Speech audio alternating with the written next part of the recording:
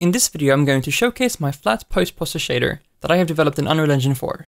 This shader has 5 exposed parameters that allows you to control various properties of the flat shader.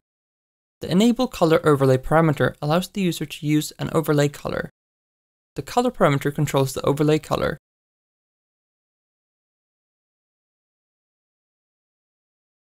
The fade color parameter determines the color of the fade effect. The end fade parameter controls the end view distance of the fade. The start fade parameter controls the start view distance of the fade.